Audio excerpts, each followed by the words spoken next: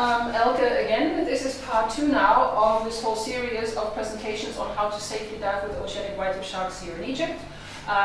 This is, as I said, part 2. Part 1 was dealing with the shark sensory systems. So now we're talking about oceanic white-tip shark biology and their behavior in this one. And then obviously continuing with parts 3 through to 6 with the subjects that you can see here. So, let's talk about some facts about oceanic white-tip sharks. Oceanic white-tip sharks are quite special sharks. In a lot of ways they're typical, but when it comes to the behavior around divers, they're quite particular, which is why we need to spend so much time talking about them and preparing people how to dive with them. So I just want to explain where this behavior is coming from, because it is quite easily explained from very basic facts about their biology. So let's start a little bit explaining what we're dealing with. We're dealing with actually a classic so-called requiem shark. And this is what you can see in the first part of the scientific name, the word Carcharinus. It's one of the largest shark families we have. And actually a lot of the sharks that we get to dive with belong to the same family. I'm talking about grey reef sharks, white-tip reef sharks, the black-tip sharks, both oceanic and the black-tip reef shark. So this is the sharks that we're dealing with as divers anyway. Now for the second part of the name, for the oceanic white-tip shark, the word longimanus, where does that come from? That comes from what they look like. The word longimanus is Latin and actually means long hand. So this is a reference to the really long pectoral fins that we can notice on these sharks. That's one way to recognize them as well, actually, in comparison to other sharks. The other feature how to recognize them is this really large rounded dorsal fin. That's very, very unique. And then the fact, like the name says, oceanic white tip, most of the fin tips actually of this shark have white tips. Yeah, so this is the best way to recognize them. The next thing, how do we know that it's an oceanic? We should recognize it from what they look like, but then look at the situation here in this picture. You see here in the background the hull of a mooring liverboard. This is where they are, very shallow, right around the boats. And now obviously that's the question, why are they there, where all the other sharks are trying to stay away from human activity. So now we have to dive into the biology a little bit of this animal. Generally these sharks have a global range. That's the first thing that is a bit unusual. So this picture shows you in this blue area, this is everywhere in the world where you can find oceanic white-tip sharks. So a massive area basically to the north and the south of the equator. Yeah, the equator is somewhere here in this area.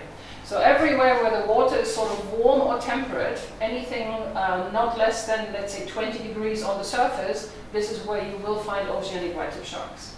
In this whole big area, there's only 2 places where you can hope to see oceanics on a fairly regular basis. One of them is actually up here, the Egyptian Red Sea, and the other one is a population of the Bahamas on the other side of the Atlantic. But in the Bahamas, they only have adult female oceanics that are coming in there for 2 months a year, middle of April until about the middle of June, and the rest of the year they don't see them. So pretty much the Red Sea, very unusually, has oceanic white-tip sharks pretty much all year round. And we get all the age and sex classes as well. We get the juveniles, we get the sub-adults, we get the fully grown adults, we get males, we get females, so that's very, very special. So what are these sharks doing out there? So generally it's an oceanic shark, so they're normally not connected to islands, to coastlines or reefs. And what are they doing? Roaming around the open ocean, very similar. They're looking for food. And here we come to another specialty of the oceanic white-tip shark. If you look at the list of things on this list of potential food items, it's pretty much everything. Oceanic white-tips are probably one of the most general and opportunistic feeders out there. Yeah, so other bony fish, squid, even other sharks, rays, seabirds, turtles, and then different parts of garbage has been found in their stomachs, and they're also known scavengers. So any carcasses floating around, oceanics will gather and they will feed on it.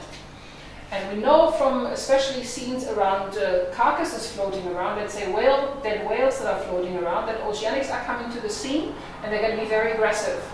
They're going to try to push other sharks away from that carcass so that they get rid of the competition. Yeah, so we have an aggressive shark, maximum length is generally around 3 meters, that is known to be basically dominating other sharks to push them away. And then we also have a shark that is pretty much interested in everything as a food source. So that gives you exactly the reason why they show a different behavior towards us as well than other sharks. Because an aggressive shark out of the open ocean with that size doesn't have a lot of natural enemies. Yeah, so they're very self-confident. There's not a lot of things that will dare to challenge an oceanic white-tip shark. So that's behavior number one, the self-confidence. And then, because they're interested in pretty much everything, they're very curious and very inquisitive. And this is exactly the behavior they show around humans. They approach us with self-confidence and with curiosity. And this is, again, very simply because this is the two behaviors that makes them successful predators in the open ocean. Yeah, it has nothing to do with us, actually, on principle.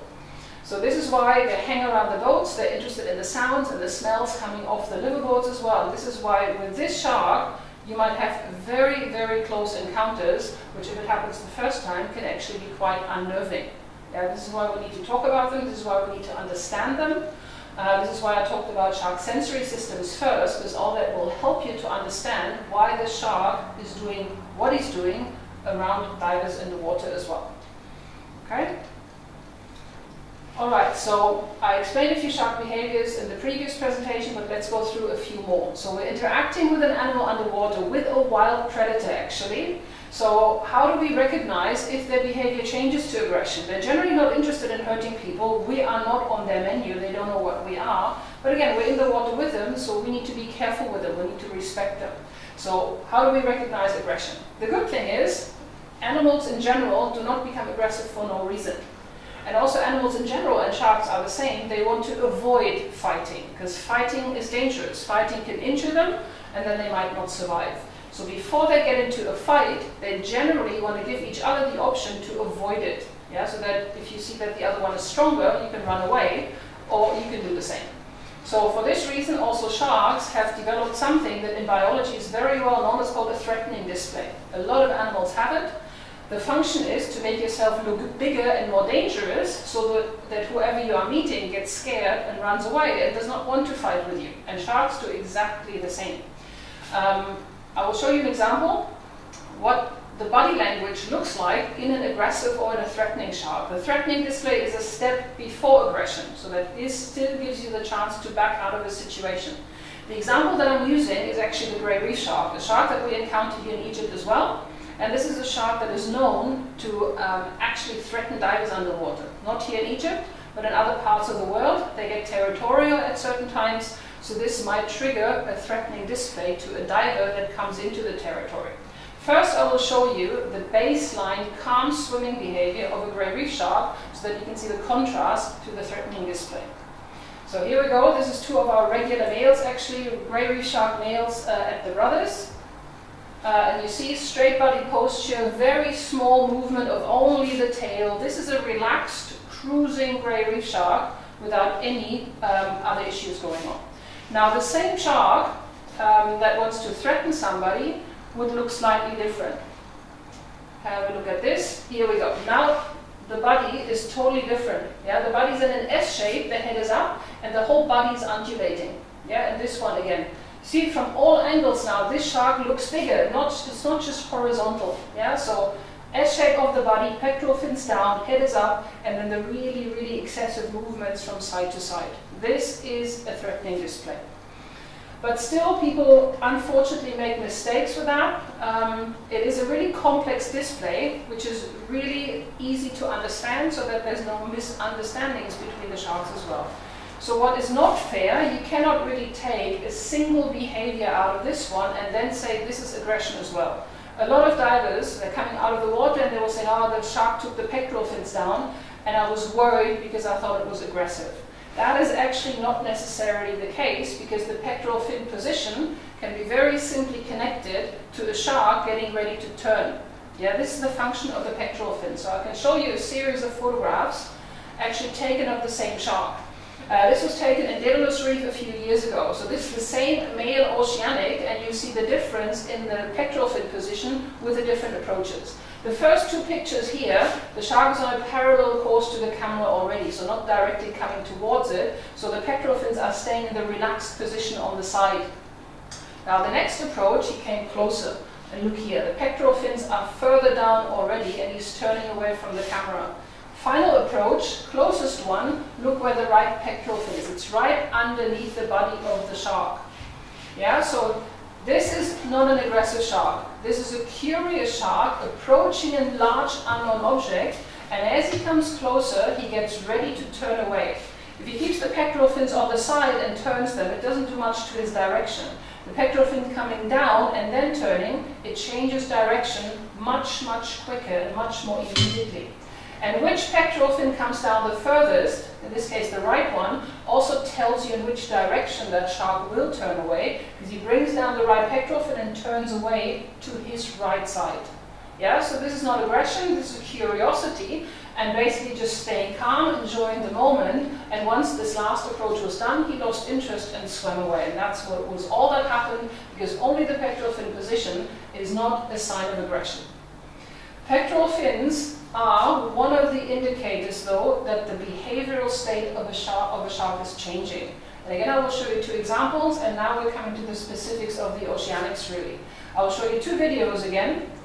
They were taken, interestingly, in exactly the same place. They're showing exactly the same shark, just with a few minutes between them. And in between these few minutes, the behavioral state of this shark changed from relaxed and confident to being excited about something. And again, you can see it in the body language. So I'll play you the first one, relaxed cruising behavior of the Oceanic. Taken at small brother, 2018, here comes the Oceanic, again like before, straight body position, only the tail is moving, no changes, pectoral fins are spread out. He comes very close, or she, sorry, it's a girl actually, comes very close to the videographer, but doesn't even interact, passes very closely, cruises along, passes another few divers lined up along the reef wall here of small brother, and then just continues on her way. Yes, this is very typical, confident, very, very calm. And as I said, now just 5 minutes later, the same diver films the same shark in the same place, but her behavior is totally different. And it's quite easy to speculate what happened, but let's have a look at it first. So here she is now. Look at this, the speed now of her movement of the tail. It's quicker. She changes direction quickly. For the direction changes, she needs to move her pectoral fins as well. And she changes depth now quite quickly as well. None of this, just straight cruising without any changes. At the end of this short video clip, and if you see what she's doing, we can then speculate about what happened, because she's going basically straight up to the surface and finds herself next to the bow of a mooring liveaboard. And this is where all our kitchens are on liveaboards. And I'm not accusing the boat that is there of doing anything wrong. I don't even know which boat it is actually. But what this looks like, that something, basically an interesting came out of this boat, potentially from the kitchen drain, simply because they were washing dishes or preparing food. There was no food thrown in the water, so these guys didn't do anything wrong. But this spreads into the water. She picks it up at depth. She picks up an interesting chemical trail or scent, and then she follows it to the highest concentration. And it's exciting for her. The movement shows that she's excited about this. The whole thing is actually not a problem. She didn't even interact with the divers. But it's important to recognize this change. This is now an excited shark, and she's potentially excited about finding food. So this is a shark now that should not be approached. Yeah, to recognize this is important so that divers in the water can keep a safe distance from that shark. This is where we're getting at. This is why it's important to understand and try to read the body language of such a predator when you're in the water with it. Yeah, this is the idea. So for diving with oceanics, as I said, in a lot of ways they're very typical sharks. So the general shark diving rules also apply to diving with oceanic whitetip sharks. So just a few very simple ones. Do not chase or harass them in any way. We're visiting these wild predators in their natural environment, so we don't want to disturb them in any way or don't want to do anything bad. We just want to observe them and be respectful with it. And of course, you should try to keep your noise and activity levels to a minimum. For most sharks, this is important so that you don't chase them away, because they're very shy and timid anyway. For the oceanic, it's actually the other way around. You don't want to attract them any further. They're curious enough as it is, so you don't want to add to that and make yourself even more interesting than they find you already anyway, yeah? Just to keep it safe. And of course, a very basic rule, do not touch them. Yeah, sharks between each other are not physical, they're not pets, so keep your hands to yourself until, and this is going to be part of the later part for the guidelines, it is absolutely necessary and unavoidable.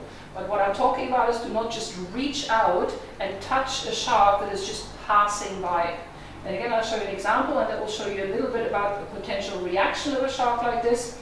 So we have a video taken in Daedalus a few years ago, and the photographer up there in the left-hand corner, once the shark passes and took a picture, will grab the tail. Now he grabs the tail and look at the reaction of the shark. The shark pretty much freaks out and tries to get away from that situation and almost bumps into other divers around him. And of course, as you see, this one is not very impressed with this at all.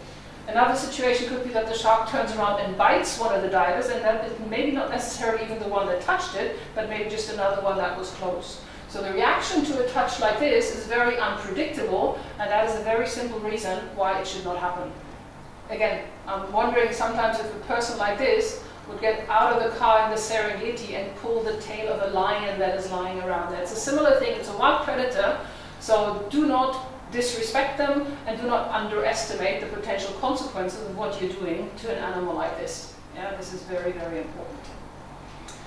Okay, and that brings me really to another point that I wanted to mention, something to remember with any shark that you're diving with, but especially with confident, curious animals like oceanics. Respect them for what they are. This is a wild predator. We visit them in their environment, and while they're generally not interested in harming us, if anything goes wrong in an interaction, it will go wrong for us. They're so superior to us in this medium, that is very, very clear. So we need to be respectful and we need to be careful so that we're not creating dangerous situations with them. And the easiest way to do this, and this will be continued for the next 2 presentations when we talk about guidelines and safe diving practices. Very important, a headline: avoid anything that makes you look like potential prey or food to these sharks. And just a quick additional sentence before I give you the details in the next 2 presentations. It means that you have to at least appear self-confident as well when you're meeting such a confident predator. And how to do that will be the subject of the next 2 presentations. So this concludes part number 2. Thank you very much.